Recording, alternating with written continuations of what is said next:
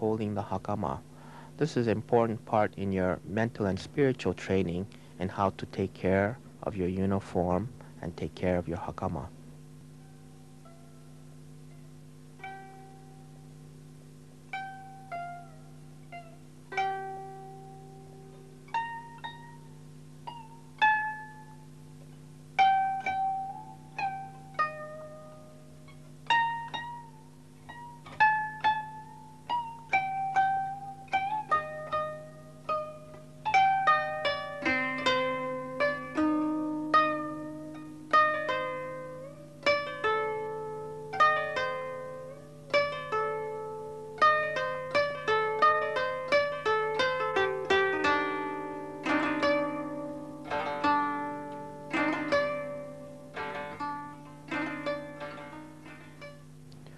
In Aikido, we have many words for the term training.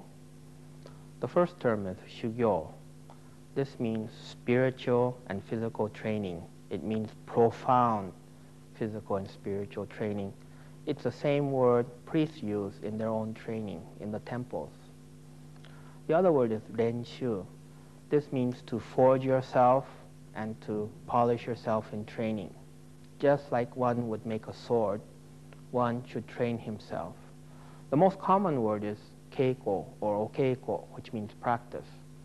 Literally, this word means to reflect on the past. The meaning means is that we should think about the teaching and the words of the founder, the teaching and words, lessons of our teachers, keep them in our minds, keep them in our hearts as we throw ourselves in our training.